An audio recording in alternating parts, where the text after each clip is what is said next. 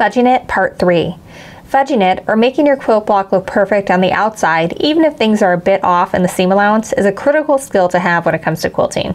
One way I fudge it all the time is to sew one needle width to the right of a triangle point in the seam allowance, so the points always look like they're in the right spot. I do this even if my point isn't exactly a 1/4 inch from the edge of the block. I just slowly transition in or out depending on where the point ended up. Once your block is pressed open, nobody will be able to tell you were off just a little bit in the seam allowance, but they sure will be able to tell if you missed or cut off your point. Head to our YouTube channel to see in-depth videos from our Triangle Masterclass. You can just watch the videos to learn the techniques, or get a kit and pattern that uses all the triangles we're learning to make. Link in the comments.